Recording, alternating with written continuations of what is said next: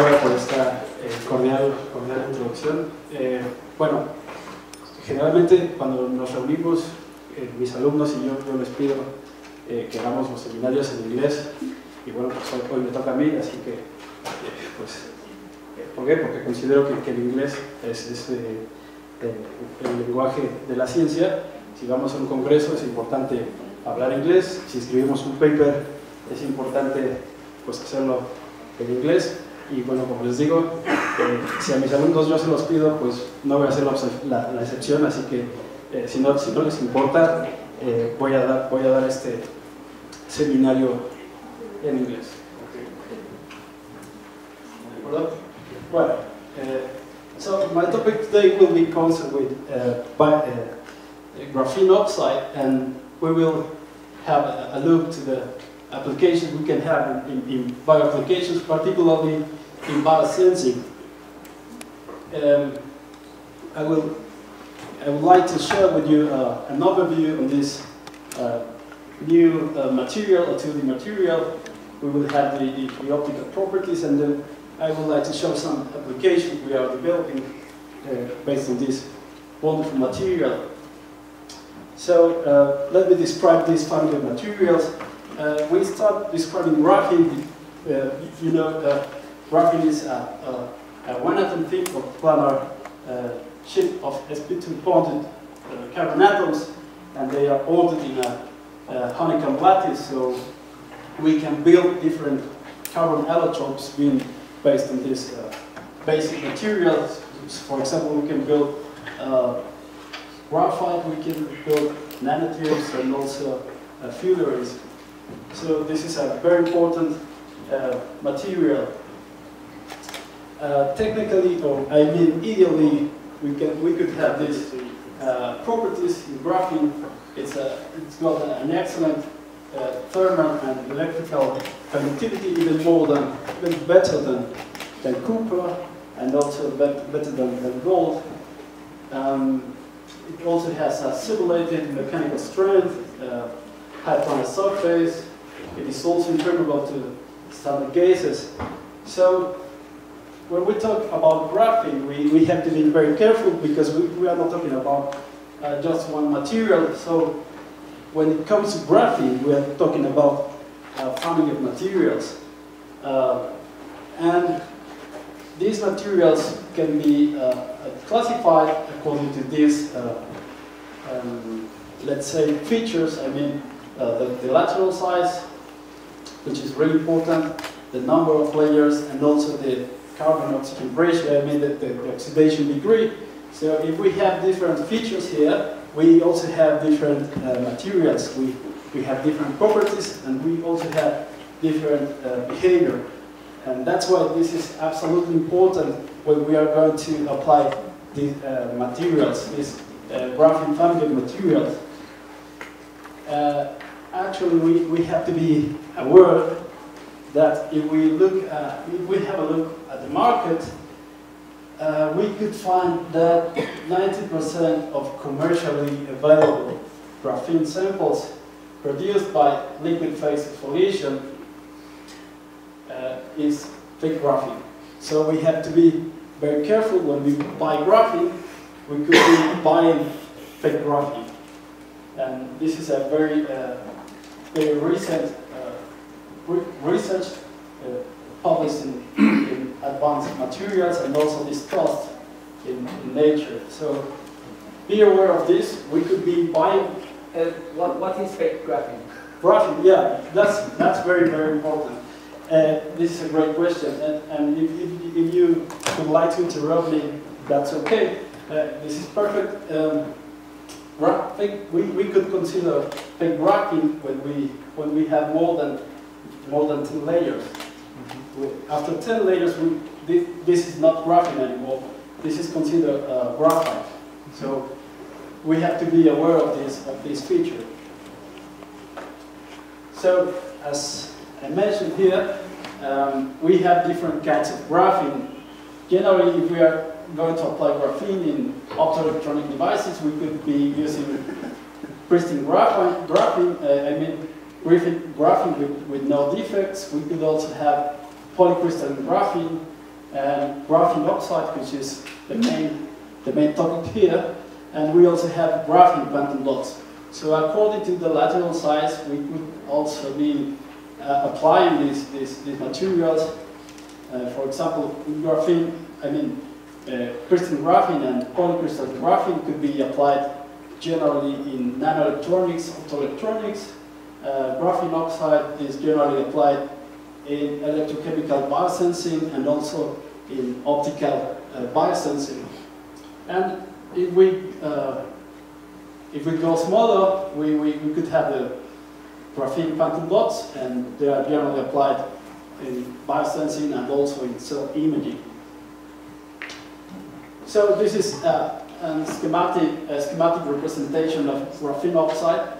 As you can see here, we have the carbon lattice, but this lattice is disrupted by oxygen-containing groups, hydroxy groups, epoxy groups, carboxylic groups, and so on. And this is reduced graphene oxide, and we have less functional groups containing oxygen, And these are some AFM images and also TEM images. So importantly, when we have these oxygen-containing groups, we could have dispersions in water and also in other organic media. This is very important in biological applications because we normally apply several procedures which are based in water-based suspensions. So this is very important for graphene oxide to be applied. Importantly, these oxygen groups are crucial to have these interactions with aptamers, for example, bacteria, proteins, and so on. These are really important as linkers for these other biological compounds, and even for small molecules. So these functional groups are also very, very important in biointerface of graphene oxide. As I mentioned before, it is crucial to check the lateral size of this material. For example, if we talk about cell viability, if we have small graphene, when I say a small graphene oxide, we are talking about 34 nanometers. So this graphene oxide is less toxic for these cells, and we have a better cell viability. However, if we increase this lateral size, this cell viability gets affected, so we have to take care of this feature in graphene. And we could have the same with bacteria. It's the same. If we have big graphene oxide platelets, we have less cell viability.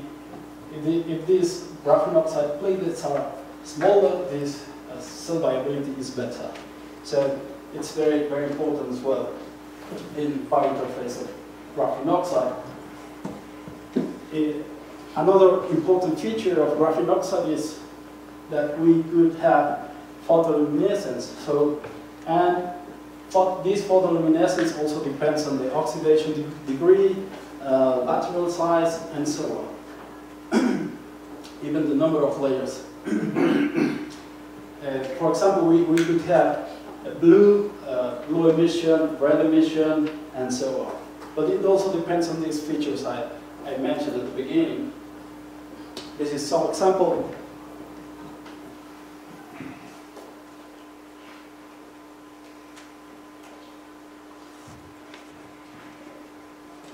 For example, if we have several layers of graphene oxide, we could also affect the transmittance of this material. For example, a thickness of 22 nanometers could exhibit this transmittance in red, whereas this other thickness with 40 nanometers is completely different. So we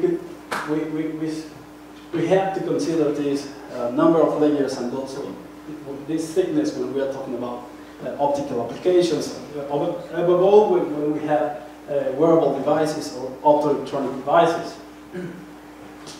Here we also have an example of monolayer graphene oxide, and we could have green emission, but for example, if we have multi-layer graphene oxide, we could have red emission. So this is crucial. As I mentioned at the beginning, these features, lateral size, number of layers, oxidation degree are really, really important. This is another example regarding the lateral size. We have graphene oxide quantum dots of 5 nanometers, and we have blue emission, and we have these other quantum dots, which are green, emitting in the green region, and we also have these 16 nanometer quantum dots emitting in the yellow zone spectra.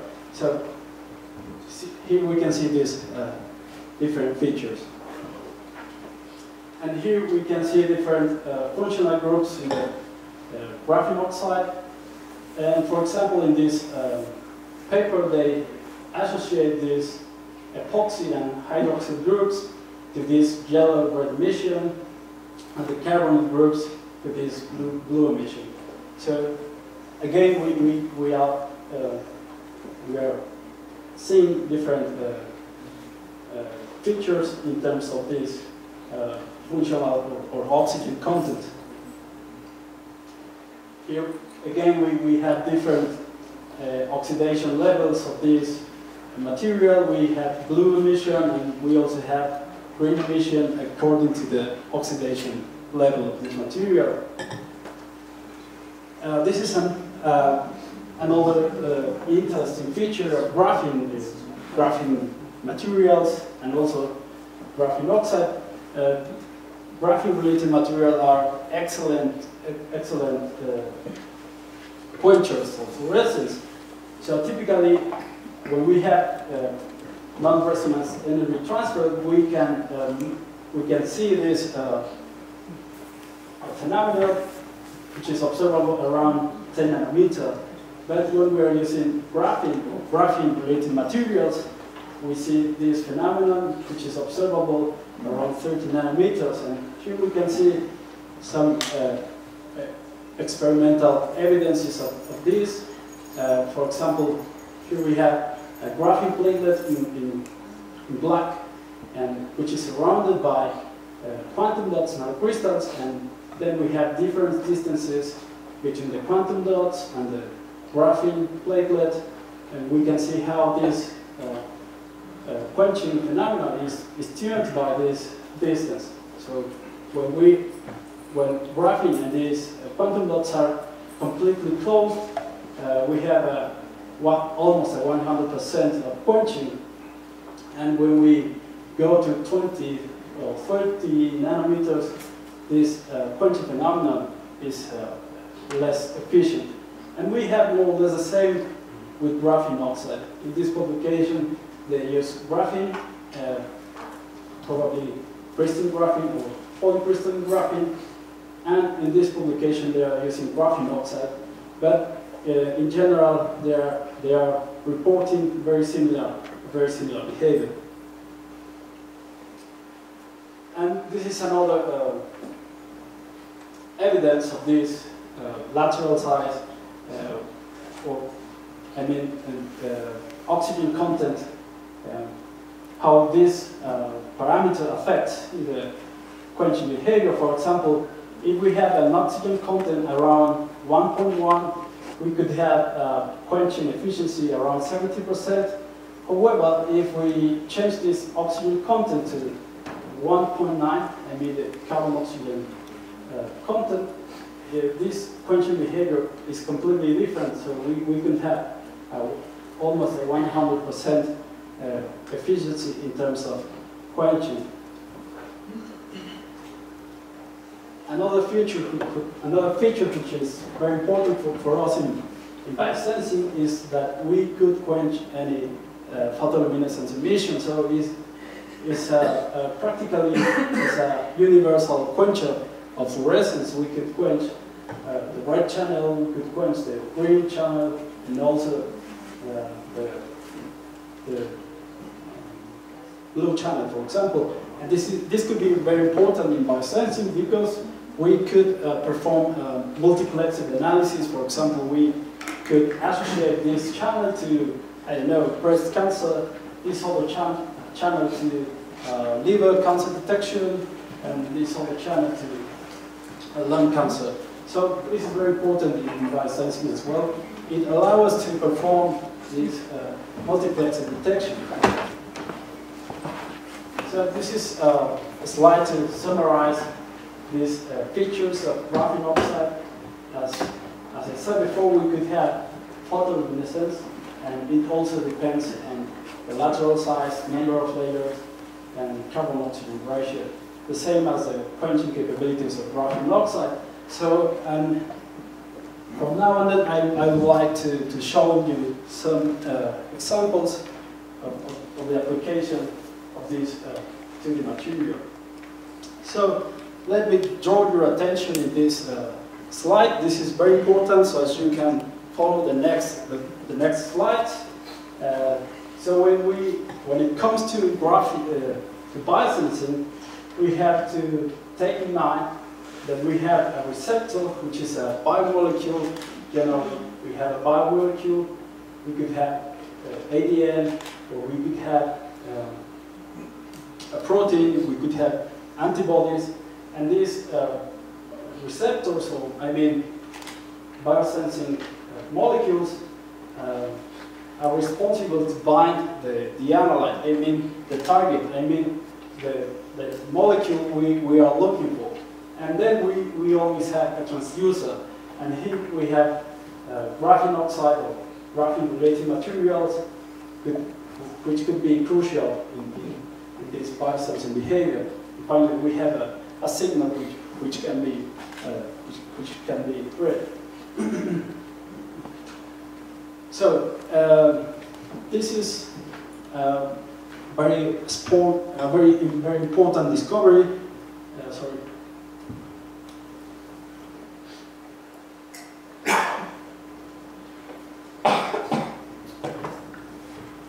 So in 2009, they discovered that this very important interaction.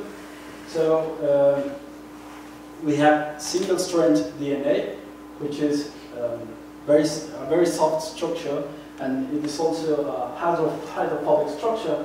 And on graphene oxide, we also have hydrophobic islands. I mean, so practically they like each other, so they bind. Okay, so if we label this single-stranded DNA with a fluorophore, what we have is a quenching phenomenon, as we saw before. But then, if we have the target, I mean the complementary part of this single-stranded DNA, we have a release of this probe. So we have a very practical detection of this DNA, which is very, very important now in biosensing, and is now applied not only in DNA detection, but also in protein detection, and also we could have selection of aptamers. We could also have logic gate operations, in situ live cell sensing, and drug monitoring. But all these sensing phenomena are occurring in the liquid phase. However, I'm interested in the solid phase because it allows us to create novel devices. Of course, when we have devices, we normally have the solid phase, so that's why it's very important for me to produce novel approaches based on the solid phase. So I started studying this interaction between quantum dots and different carbon materials, including graphene oxide, and we discovered that graphene oxide was an excellent quencher when compared with other carbon forms. I mean, nanofibers, nanotubes, and graphite as well. This is thanks to the semi-metallic character of graphene oxide and also the high surface area, which is much higher when compared with the other chemicals. So here we have the quenching profile with graphene oxide and with the other carbon forms, and we almost have a 100% of quenching. And from this point, we started to develop other other biosensing platforms.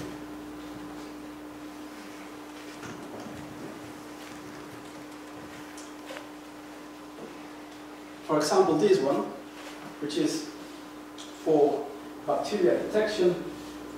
So, as we know, if we have the quantum dots completely close to the graphene oxide, we would have a quenching of these quantum dots. However, if we use the target as a spacer of between the quantum dots and the graphene oxide, we will have a detection system based on this phenomena. So when we have no analyte, these quantum dots will be off, and when we have the analyte, we have an on state of the biosensor. And the selectivity of this sensor depends on these biomolecules, which are antibodies, which are very specific to capture these E. coli bacteria. So these are just some SEM figures of this system, and this is the analytical behavior of this system. When we have a conventional system for bacteria, we normally have this limit of detection, which is around 3,000 colony forming units per milliliter. And when this new configuration with this new nanotechnology, we have a limit of detection which is around 5 colony forming units. So we have a very sensitive approach. However, I wanted to combine this technology with user-friendly platforms. For example, flexible platforms, which could be, for example, plastic or paper. So I decided to combine graphene derivatives with cheap, lightweight, and flexible substrates. And in my mind, the best example is paper. And because we have flexibility in these kinds of devices, and when we have flexibility, we could obviate bulky architectures. We could also facilitate assembly processes, and we could also produce wearable and implantable devices. That's why this feature is very important. So we started with this approach, which is a lateral flow strip for bacterial detection. We are using the same configuration, but we are using just a piece of paper reporting the presence of bacteria using exactly the same principle.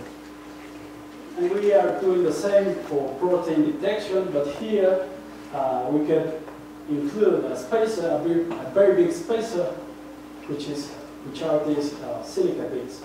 But practically we are doing the same for protein detection in this case.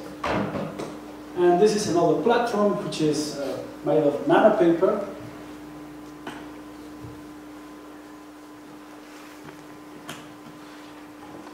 The sensing principle is completely different. Here we discovered when we have this nanopaper decorated with graphene oxide, and then this substrate is also decorated with these quantum dots, which are also conjugated with these antibodies. As I said before, these antibodies are the key part of the biosensing because they bind our analyte, they bind our target, I mean the molecule we would like to detect. So this interaction between these quantum dots labeled, conjugated with the antibody and the analyte triggers a series of interactions including hydrogen bonding, and other electrostatic forces and so on. So this phenomena leads to this biosensing phenomena where we have the analyte as a spacer between the surface of the quantum dots, between the surface of the nanopaper decorated with graphene oxide and the quantum dots. So here we have a completely different distance between the quantum dots and also this substrate, and these quantum dots are emitting light upon excitation, of course, in a normal way. Whereas in the absence of the analyte, these quantum dots are quenched. So this is also a very simple sensing strategy, and here we can see how this biosensing platform is operating for bacterial detection and also for protein detection. So here we can see these spots which are glowing according to the concentration of the analyte. So when we have no analyte, these spots here are quenched, and when we increase this concentration of the analyte, they are glowing with more intensity. And this is another hybrid material we propose for pesticide detection. We have magnetic silica beads, which are also coated with this polymer, and this polymer is a biomimetic polymer which binds in a very specific way this pesticide, which is tubultin, and this binding interaction is responsible for the quenching of these quantum dots, which are also embedded inside this cloud of polymer. So this is the sensing strategy we are using for this pesticide detection. Here we have some SEM images. We also have confocal Raman as well. And here we have the analytical behavior of this biosensing strategy. We are detecting this pesticide in water and also in seawater. And finally, I would like to show this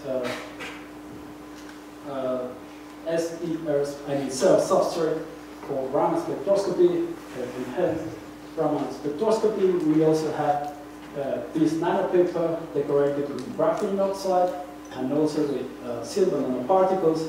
And we have here the counterpart of this material without graphene. We have, this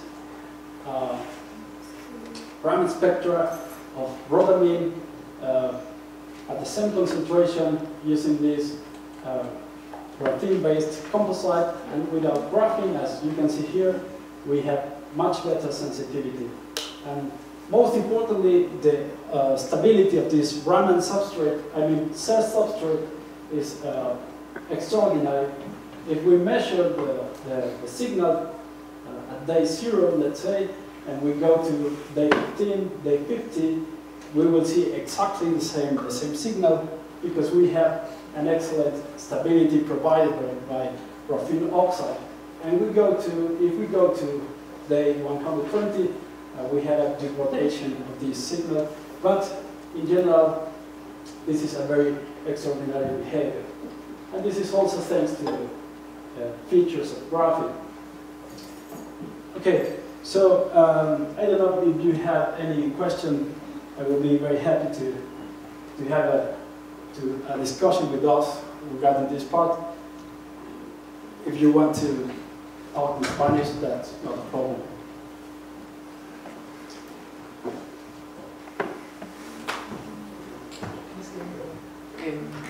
¿Hay alguna pregunta ahorita?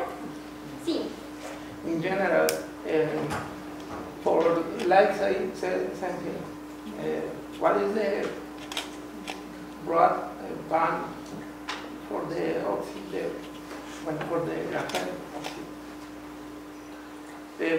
El ancho de banda para sensado de luz. Normalmente es en la zona visible. En la zona visible, y obviamente depende de la emisión. Pero generalmente empieza en el azul terminan en rojo o infrarrojo. Pero en general, así que digas, no, pues es que yo te quiero vender esto porque tiene tal ancho de banda. Pues depende del tipo de grafeno que estés usando, puedes decir que va desde los 400 nanómetros a 500 nanómetros, depende, o sea, en general es en la zona visible y es, digamos, ajustable al tipo de grafeno que estés utilizando. A ver, no tiene un ancho de banda muy grande así en general, no tiene más, es pequeño. Pues puede ser tan pequeño como tú ajustes tu material, o sea, no... O sea, no es como los cristales que tienen un ancho de emisión así grande. Tú lo puedes diseñar. Sí, lo puedes diseñar en términos del tamaño lateral, grupos funcionales, el número de capas, tú lo puedes diseñar. Sí, de nada. ¿Qué tal? Hoy aprovecho, tú tienes unas grafeno, Sí. que en principio es bidimensional, no lo puedes hacer infinito, queda cortado por alguna razón ahí extraña en el proceso y son esos grupos, son esos enlaces sueltos que son los que nos llega en este caso el oxígeno y se pega, ¿no? Sí. ¿Eso es correcto? Sí, o sea, es digamos que es el entramado de este tipo pero es en la panal de orilla. abejas, pero está interrumpido por grupos funcionales de oxígeno. Pero en la orilla. No solo en la orilla, también en También en el plano, digamos. En el centro. Sí. Y eso, ¿hay alguna forma de controlarlo experimentalmente, de poder decir dónde se pegan más, dónde se pegan menos, o eso es la madre naturaleza? Pues puede ser bastante caótico, pero sí lo que se puede controlar es el grado de reducción y entonces casi llevar solamente los grupos funcionales de oxígeno prácticamente solo a la orilla y encontrar muy pocos, digamos, en el plano basal. Ajá. Oye, y por ejemplo, ¿han hecho difracción de rayos X o algo así para ver qué tan planas son las estructuras? Mi pregunta es, como tratar de entender dónde vienen estas propiedades extraordinarias, si es la morfología, o sea, la morfología es la estructura tridimensional, ¿no? Bueno, casi bidimensional. Sí. Si es eso, o es nada más, y esa era la otra pregunta, a la hora que tú le pegas otras cosas, ¿qué tanto viene del grafeno como tal, o qué tanto viene de lo que le pegas, que si ya tiene las propiedades ópticas que te van a servir para hacer filtros y todo lo que nos presentaste, y el grafeno sirve como un andamio, nada más para pegarlos y tenerlos en algún lugar? Sí, bueno, es una excelente pregunta y puede ser muy controversial. De hecho, cuando se hace el análisis de grafeno, a veces las propiedades finales que encuentran los usuarios se deben a fenómenos de contaminación. Entonces hay que ir con mucho cuidado cuando se utiliza el grafeno.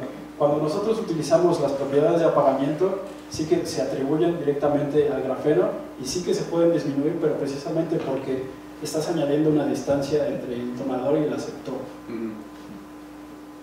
Y bueno, análisis de difracción de rayos X he visto pocos, para ser sincero. Sí, porque ahí, digo, eso es como que lo que sería interesante conocer, la morfología. Porque ahorita nomás estoy pensando en una idea muy sencilla de que esto puede ser cosas de algo que se llama el efecto de campo local.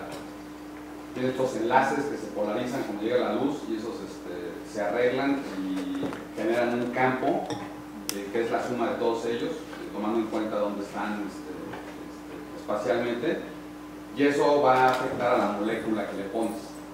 Y entonces eso podría dar una explicación muy sencilla, rudimentaria de por qué estos efectos tan interesantes son que ven. En vez de un cálculo complicado de estructura de bandas, que es imposible de hacer con el tamaño que tienes ahí de las células unitarias gigantescas, no se puede hacer. Sí. Pero bueno, si quieres luego lo platicamos. Perfecto. Gracias. Tenemos otro par de preguntas. Sí, Eden, mencionaste hay un nanopapel donde introduces puntos cuánticos. Sí. Que lo que mencionas es que quiere hacerlo portátil, ¿no? Para el ser humano, ¿no? ¿Qué tan riesgoso puede ser ese papel en cuestión de salud para el ser humano, ¿no? Tienes puntos cuánticos. Sí. Es muy conocido que en segundos mata células, por ejemplo. ¿Cómo sabes que no se te va a escapar un punto cuántico? Sí. No sé cómo lo tienes atrapado sí. Dentro del papel. Es una gran pregunta la que haces. Lo que mencionas sobre la toxicidad también depende de la dosis. Obviamente, si yo pongo una alta dosis, en segundos va a matar a las células, pero si yo pongo una dosis muy pequeña, a lo mejor dura días, y además, si yo estoy recubriendo los quantum dots con una base biofuncional, como puede ser el polietilenglicol, pues a lo mejor esta amenaza tóxica puede disminuir. Ahora, generalmente nosotros trabajamos con fenómenos in vitro. Esto está más diseñado para funcionar in vitro. Entonces, yo no me atrevería a poner quantum dots en la piel de alguien por lo mismo, que esto funciona in vitro. Tenemos una última pregunta de Valeria y después seguimos con la plática. Sí, una curiosidad acerca de cómo sensan, en particular con el óxido de grafeno. Está muy bonito todo el modelo, me falta de entender porque la sospecha que tengo es que sea más complicado de cómo tú nos los has presentado. Sí. En particular, cuando tú dices que gracias a anticuerpos marcados se introduce la molécula que queremos sensar, y allí gracias al FRED vemos si viene la fluorescencia, entonces se ha introducido algo entre nuestra capa de óxido y nuestro detector.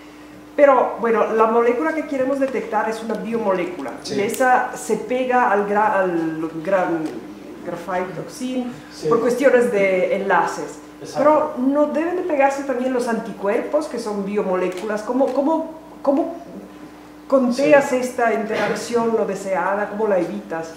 Bueno, generalmente si es un tipo ELISA, pues estos sitios que quedan libres se pueden bloquear con PCA, por ejemplo, o con caseína. Entonces ya evitas interacciones no específicas. Y generalmente, dependiendo de la propuesta, esta propuesta sí que lleva algún paso de lavado, me parece. No, estoy mintiendo.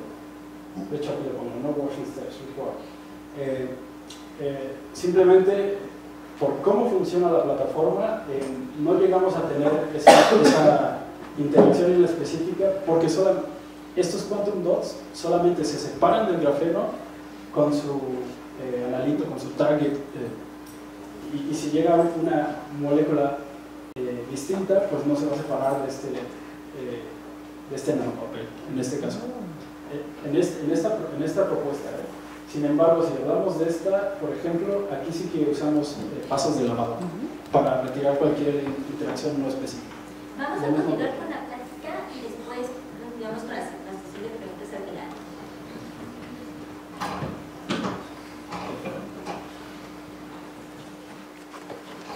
So this is just some examples of biofunctionalization.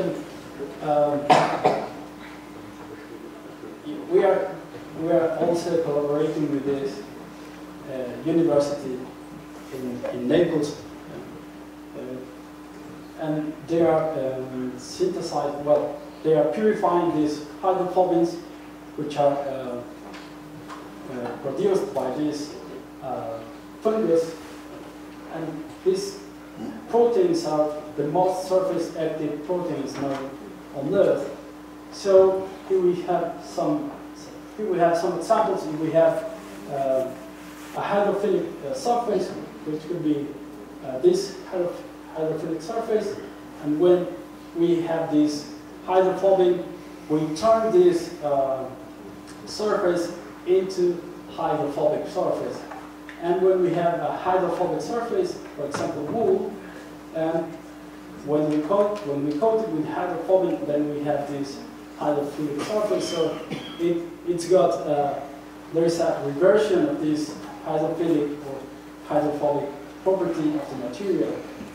So here we are representing this protein. We have the hydrophobic part and also the hydrophobic part here and the hydrophilic part here, and we are taking advantage of this protein to produce high quality graphene. This is not fake graphene as the previous one I showed you. This is real graphene. We have the Raman spectra demonstrating this high quality graphene.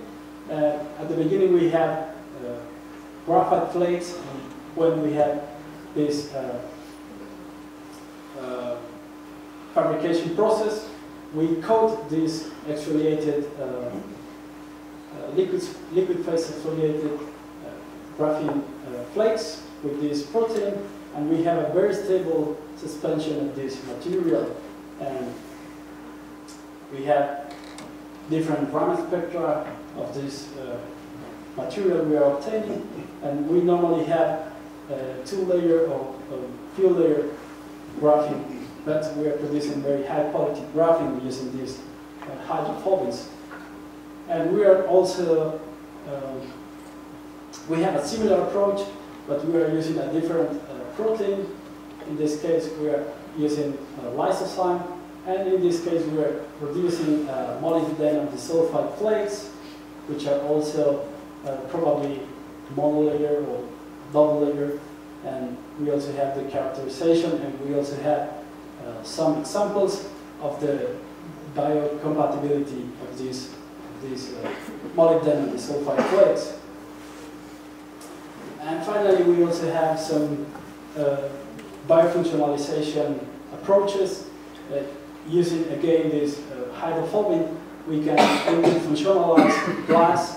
We could also functionalize gold. Actually, we have collaborations to functionalize optical waveguides and also optical fibers with this hydrophobin, and then to perform biosensors. And well, this is very general research. And I would like to conclude my presentation with these points here, saying that graphene-related materials exhibit unprecedented properties as transducers and biomolecular labels, and these properties could allow us to simplify assay procedures, avoid time-consuming labels, and also increase sensitivity. And we can use these applications in different areas, for example, security, healthcare, disease screening, food testing, and environmental safety. Well, finally, this is our team. We are different master students, bachelor in science students. We also have funding from CONACYT, from CICES, and we also have collaborations in different parts, including, of course, Mexico.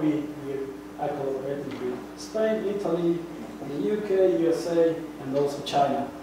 And thank you very much for your attention.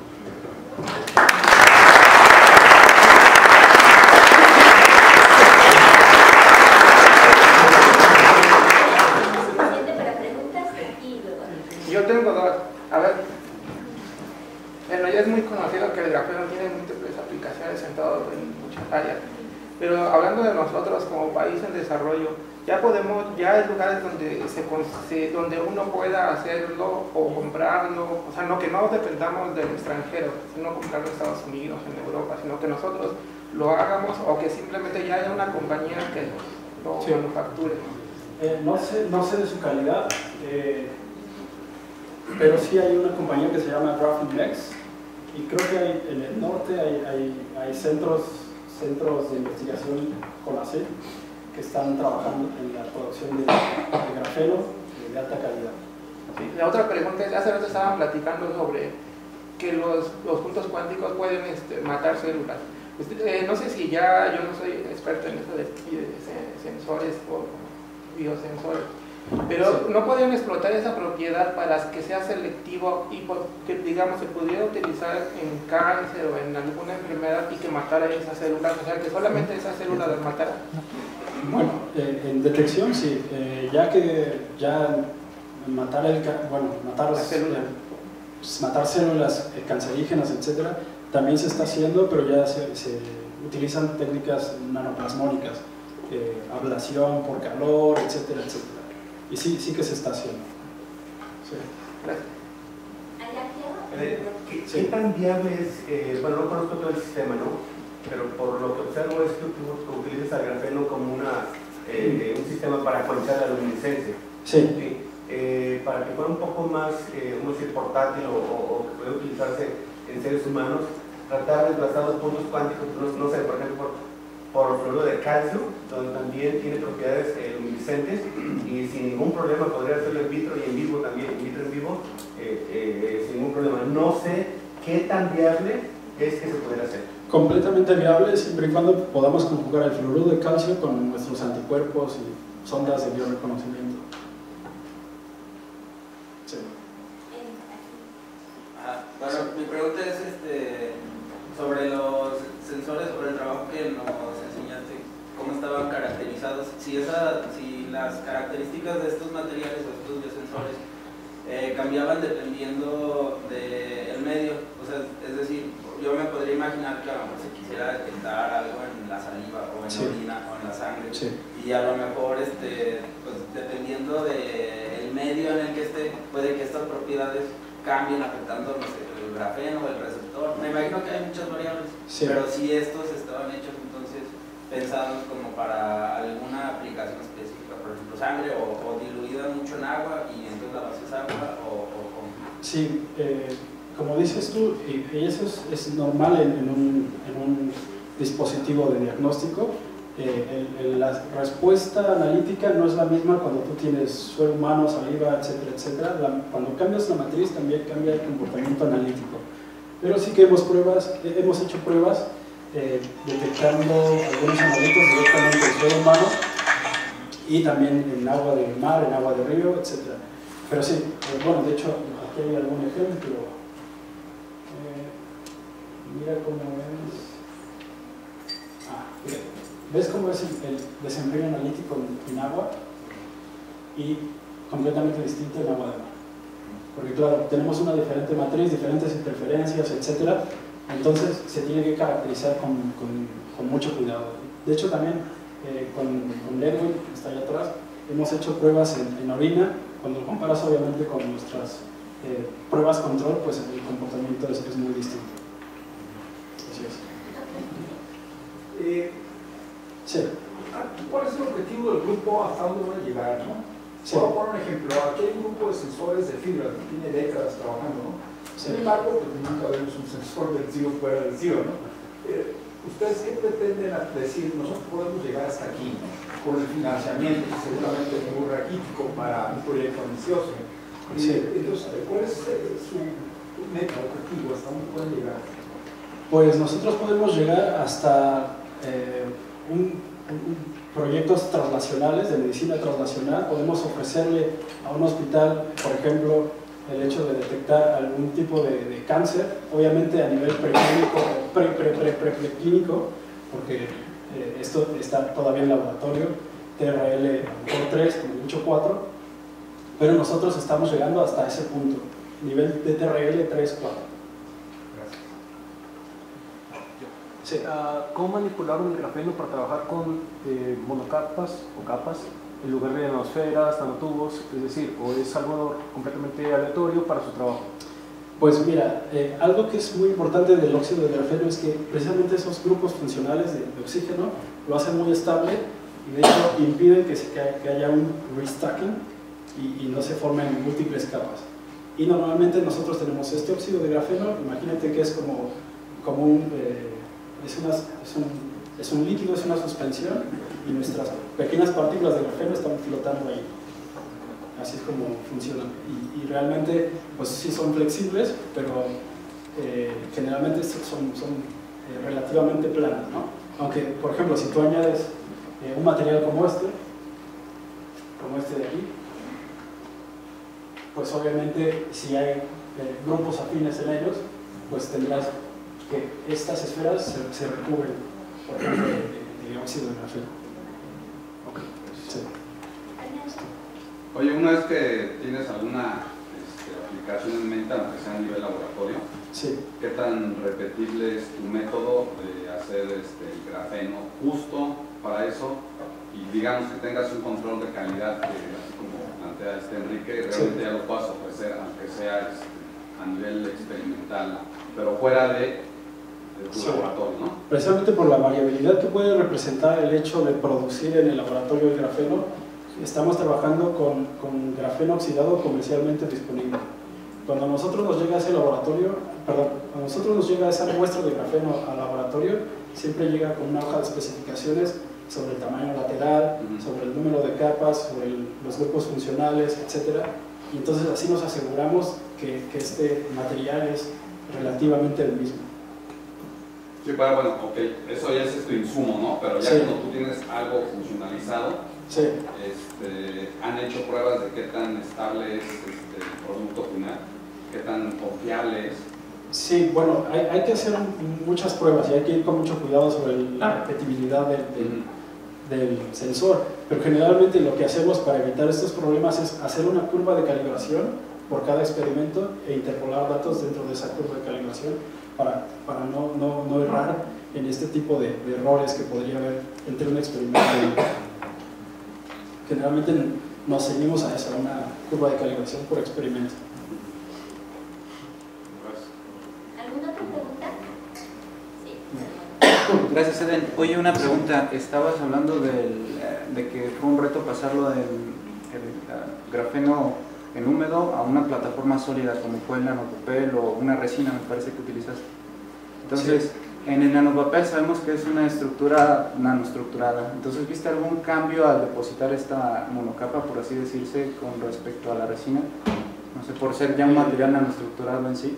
Bueno, la hacíamos sobre vidrio y luego pasamos a nanopapel.